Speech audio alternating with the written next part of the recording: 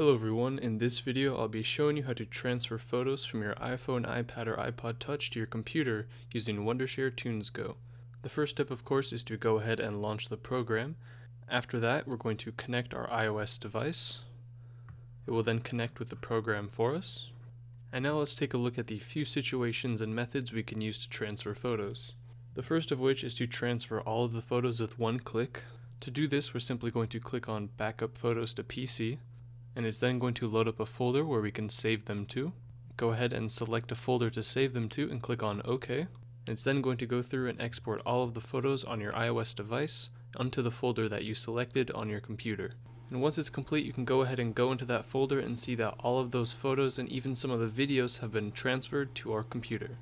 The second method we can use is using the various buttons that are inside of Wondershare TunesGo, so let's take a look at 3 situations you might have.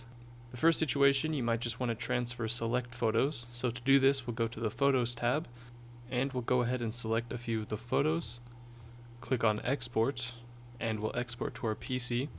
We'll select a folder and click on OK, and you can see those will go ahead and transfer it, and once it's complete the export will say it's been successful. We can click on OK to close the dialog, or open the folder to view those files. In another situation, you might want to transfer certain types of photos. To do this, again in the Photos tab, we're going to be under Camera Roll, and inside of here we have different types of photos that we may have taken, like panoramas for example. So to transfer certain file types, you just have to go to the section inside of Camera Roll where they're at, and it's the same method as before. We'll select the files, click on Export, Export to PC, and select a folder and click on OK, and those will transfer just like before. In the final situation, you might want to transfer an entire album to your computer. To do this, we're just going to go to the album, right click on it, and click on Export to PC. And again, we'll just select the folder to save them to and click on OK. They'll go ahead and transfer really quickly for us, and we can open up the folder to view those files.